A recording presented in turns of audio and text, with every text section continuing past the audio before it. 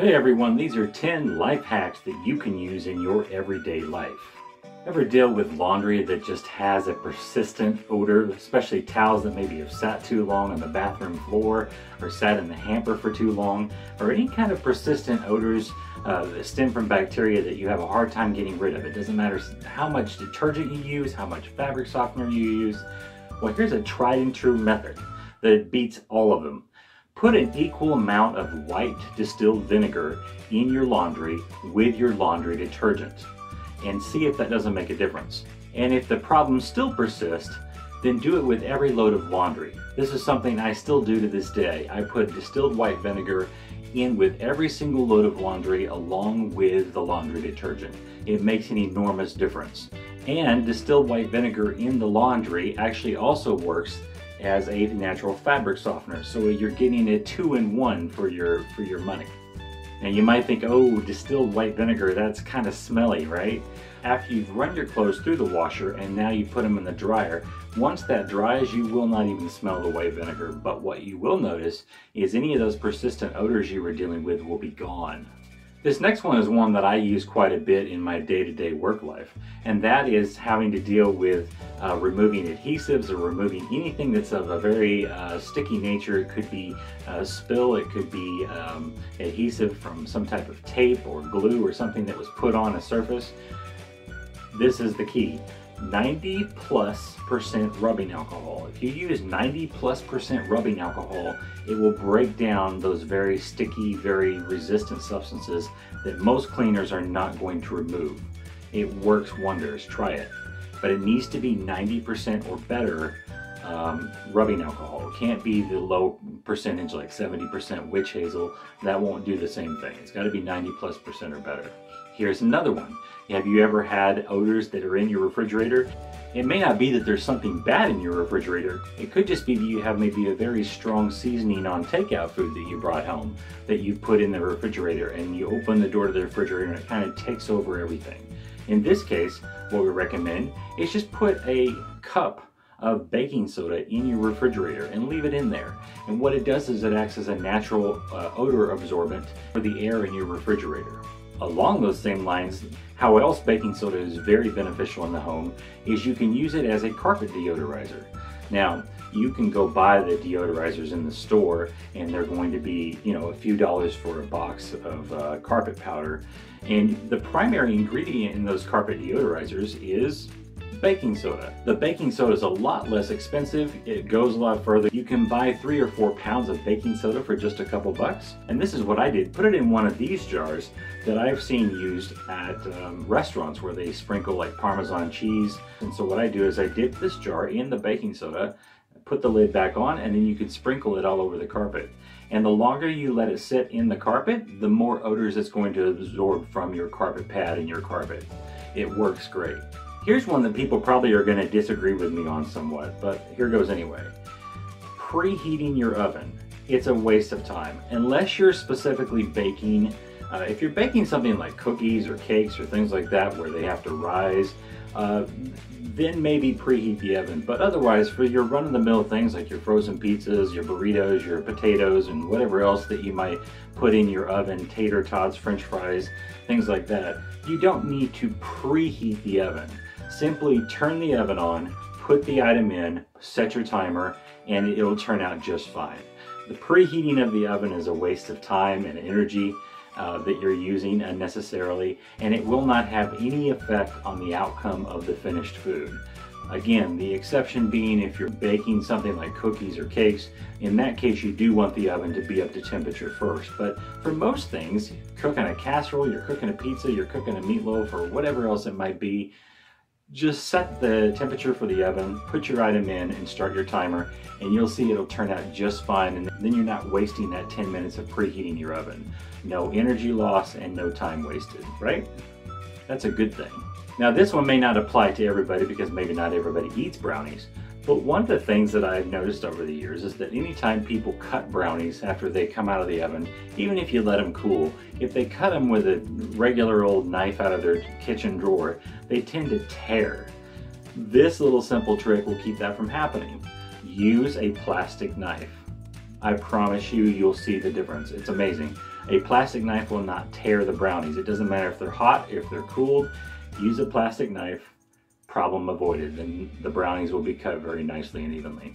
So this next one is for outside of the home. So when I go to the gas station and I put gas in my truck, so often the pump will shut off in process of pumping gas. Maybe it's only been running for a few dollars worth, $3, $4, $5 worth, and it shuts off. And you restart it and it shuts off again. This will keep that from happening. Invert the handle, turn it over the other way. I don't recommend doing this if you're planning on turning the pump on and walking away from your vehicle. If you're turning the pump on to fill your tank and you're going to walk away from the vehicle, this isn't a good idea, because then the safety cutoff is not going to work. But in many cases, I usually prepay for my gas, and I'm prepaying for a half a tank or so. So I know it's not going to fill up to the top and overflow. It's going to run up to $30, $40 and shut off, and that's that. But when you invert the handle, it keeps it from prematurely shutting off, because I've been at gas pumps before where it'll shut off several times when I'm just trying to put in $30 or $40 worth of gas. Invert the handle, problem avoided, it won't shut off. Again, don't do it if you're filling your tank and expecting it to shut off automatically and you walk away from your vehicle. That's not a good idea. Now into technology and things of that nature. I was trying to repair an electrical connection the other day, and I realized I didn't have any heat shrink. Well, there's other things you can use for heat shrink. Any kind of a wrapper, like on a cigarette package, on a yogurt container, anytime where you see those wrappers that they've heat shrunk onto the container for whatever product it is, those will easily serve in place of heat shrink to serve to seal a connection on a wire. I wouldn't use it on high voltage or high amperage kind of circuitry, but you know, for low DC voltage and things like that, this works perfectly fine. And I just did it the other day because I was already in the process of repairing a cable and realized I didn't have heat shrink, and so I grabbed a cellophane wrapper off of a friend's cigarette pack and I used that to heat shrink it onto the wires, and it worked perfectly. Here's one that kind of seems silly, but I've seen this happen a lot in my house and also in relatives' houses and in friends' houses. You're sitting with a remote control on the Lazy Boy, and you have it sitting on the arm of the chair, and you go to get up, and the chair rocks and the remote control falls off onto the floor. So this is a little silly one I figured out some years ago. Just take the remote control, turn it over, set it on the arm. It won't go anywhere. You can get up, you can sit down, you can rock the chair. That remote control stays put. The rubber buttons act as a friction source on the surface of the arm of the recliner. You're good to go. The remote control will stay put for you. All right, so the last one, kind of the coup de grace of the life hacks. This one can be used for so many different things, and I've used it so many different times myself. And that is using desktop mode on your portable device, whether it's a tablet, whether it's an Android phone, whether it's an iPhone. Using desktop mode allows you to do a lot of things. So one of the great ways that you can use this is to bypass those services that are trying to force you into subscribing. For instance, YouTube Premium. So YouTube Premium allows you to listen to music uninterrupted with no ads, and it allows you to also close the app or minimize the app so you can do other things on your tablet or on your phone, right? And if you don't have YouTube Premium, then when you go to minimize YouTube or to go do something else on your phone, it will actually stop the video that's playing on YouTube. So you can't listen to it unless you have the YouTube app up and open as the front app on your phone or on your tablet. Well, this will allow you to bypass that without paying for YouTube Premium. What you do is you go to your browser, Chrome, Firefox, whatever it is you have on your device. I use Chrome and Firefox on mine. You go to your device, you go up to those three little dots up on the right hand side, and you click on them. And it might look a little different on an iPhone, but the principle is exactly the same. Then you go down and you select desktop mode. Then go back up to the address bar, type in YouTube, and go search for what it is you want to listen to, whether it's a playlist or whether it's a single video, whatever it may be. Go ahead and select it, hit play, and now what you're going to do, you'll start to hear it play. Now you're going to minimize or just hit your home button on your device so that the browser window goes down, so the browser window minimizes. Now the music will stop momentarily. Go up to your taskbar, pull that down, and you'll see there's a little player control right there in the taskbar. Hit play, and guess what? You just bypassed YouTube Premium. Now what you're able to do is you're able to listen to your music without having the YouTube app up and on top of everything else, and now you can go do other things while you listen to YouTube music. And so the reason why this works is because you're fooling YouTube into thinking that you're using a desktop computer, and so if you're using a desktop or a laptop computer to do the very same thing, they allow you to listen to those things without muting them, or when you go to some other application on your computer.